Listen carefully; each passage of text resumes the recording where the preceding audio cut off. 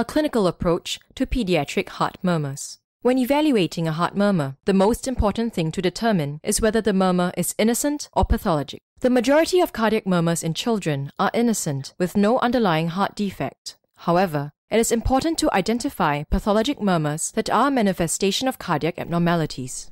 In this lecture, we will go through how to take a focused history and a thorough physical exam to identify the likely cause of the murmur and determine whether further investigations or cardiologist referrals are necessary. We will discuss the common causes of heart murmurs and the investigations and management required.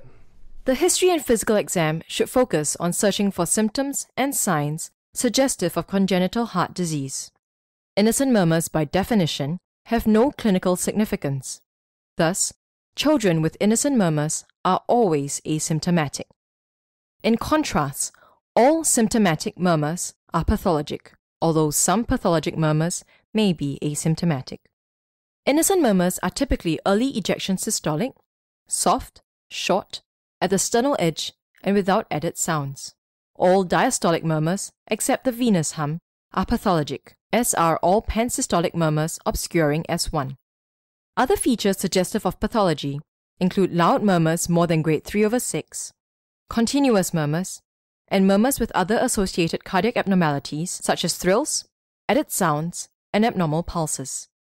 Congenital heart diseases that cause murmurs are often asymptomatic, though they may rarely present with cyanosis, syncope, cardiac failure, or a sudden state of cardiogenic shock. Cardiovascular collapse occurs when the ductus arteriosus closes in duct-dependent lesions, such as in coarctation of the aorta and hypoplastic left heart syndrome. When taking a history, it is important to ask about symptoms of cardiac failure.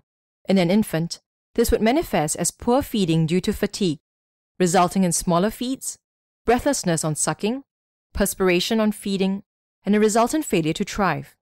The infant may also have respiratory symptoms, such as wheezing and tachypnea, or more rarely, cyanosis. In older children, features of concern include exercise intolerance, exertional dyspnea, exertional chest pain, and syncope. Congenital heart diseases that present early in infancy with congestive heart failure include large ventricular septal defects, a large patent ductus arteriosus, and critical aortic or pulmonary stenosis. It is also important to ask for a family history of sudden death, especially in young relatives, suggestive of hypertrophic cardiomyopathy, or a history of siblings with congenital heart disease. It is also useful to have an idea of the birth and developmental history of the child, including complications during pregnancy and maternal chronic diseases and medications. Maternal diabetes mellitus, SLE, certain infections, anticonvulsant medications, and maternal substance abuse are associated with a higher rate of congenital heart defects. Also ask when the murmur was first detected, as obstructive lesions such as aortic and pulmonary stenosis are generally heard at birth or shortly after birth, whereas lesions in which shunts and flows depend on a delayed fall in pulmonary resistance, such as in atrial septal defects or ventricular septal defects, are more typically heard days or weeks after birth. On examination, observe the child for cyanosis and respiratory distress at rest and when crying or feeding. Look for characteristic features of syndromes associated with cardiac disease, such as Down syndrome and Marfan syndrome. About 50% of patients with Down syndrome have congenital heart defects, the most common of which are arterial ventricular septal defects, also known as endocardial cushion defects, and ventricular septal defects. 69% of all patients with atrial ventricular septal defects have Down syndrome. This is heard as a hollow systolic murmur at the left lower sternal border and apex with an accentuated S2 and S3. Also observe for respiratory distress and wheezing, which may be a manifestation of cardiac failure, and assess for the presence of clubbing and decreased peripheral perfusion.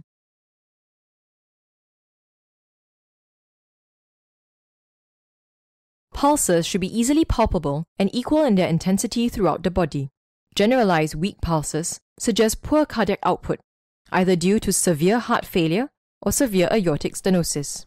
Pulses that are stronger in the upper extremities as compared to the lower extremities suggest coarctation of the aorta. Bounding pulses are felt in patients with a low diastolic pressure due to aortic regurgitation or presence of a systemic to pulmonary arterial connection, such as patent ductus arteriosus.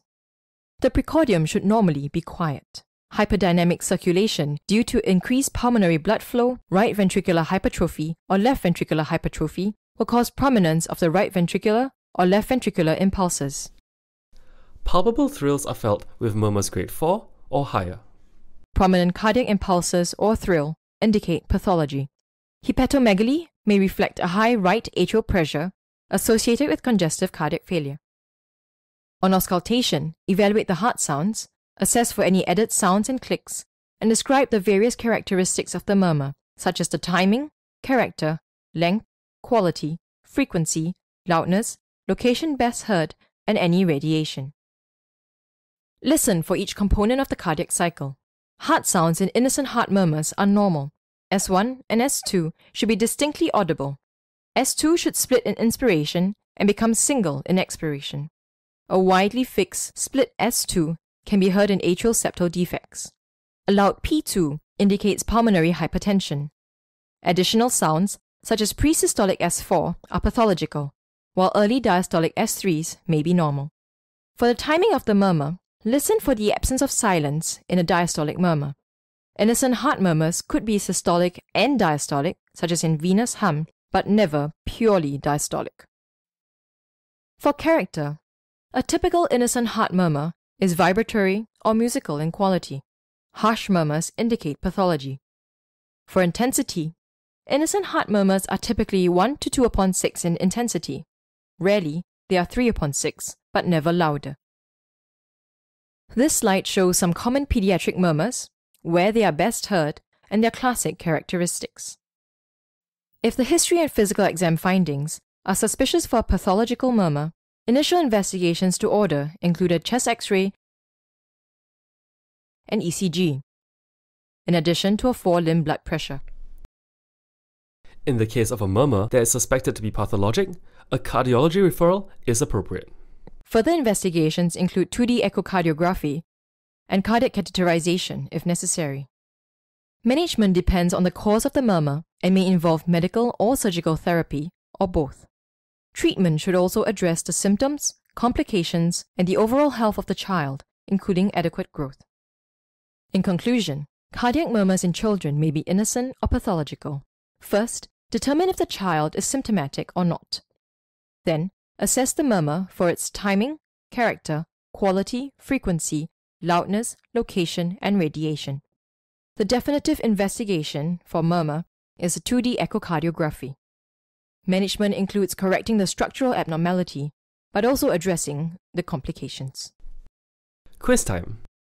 You are examining a 5-year-old child with no prior medical history. She has normal developmental milestones and has a weight within the 50th percentile. She is currently saturating well on oxygen and her lung sounds are clear. On auscultation of her heart, you hear S1 and S2 heart sounds. You also detect a continuous machinery murmur over the upper left sternal edge, which radiates to the left clavicle. The murmur does not vary with position. Which of the following is this murmur most likely to reflect? The answer is patent ductus arteriosus. Next question. Which of the following is a cause of cyanotic congenital heart disease? The answer is transposition of great vessels. Next question. You are examining a 3-day-old neonate with low set ears, flattened nasal bridge, and a single palmar crease, suggestive of a genetic condition. Which is the most common congenital heart defect associated with this syndrome? The answer is atrioventricular septal defect. Note, the patent ductus arteriosus in an extremely preterm baby does not present very classically as a machinery murmur. In fact, it may even sound systolic. What would be more telling is therefore a hyperdynamic precordium plus diastolic drift. However, do note that this scenario is more for neonatal specialists.